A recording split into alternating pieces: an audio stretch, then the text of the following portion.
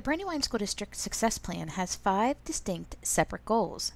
In this video, we will look at how the Instructional Technology Placemat can be used to help meet these goals. In Goal 2, we are going to use district innovation guided by the needs of the 21st century learner.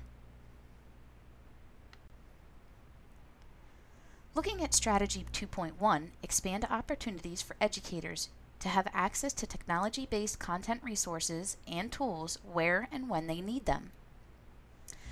The Placemat can help train teachers on blended learning modeling, the format using both face-to-face and online sessions, and provide ongoing professional instructional technology training, district-wide on hardware, software, and the value of technology in enhanced pedagogy.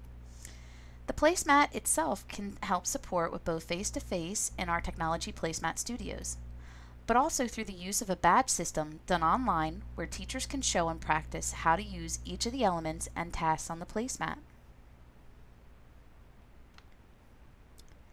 Strategy 2.4, used to meet Goal 2, suggests the adoption of National Education Technology Standards for Teachers, or NETS-T, and administrators, NETS-A. Through this, educators and administrators will self-assess, develop goals on NETS-T and NETS-A, monitor progress towards proficiency, and determine a professional path forward, ensuring continuous improvement and proficiency. In an upcoming video, we will show how the Placemat is meeting those expectations set forth by the NET standards, which come from the International Society for Technology and Education.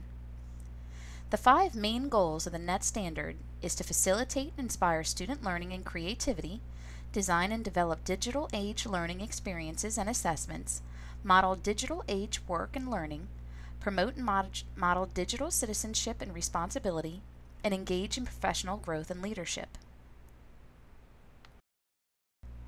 To learn more about the District Success Plan, you can go to brandywineschools.weebly.com.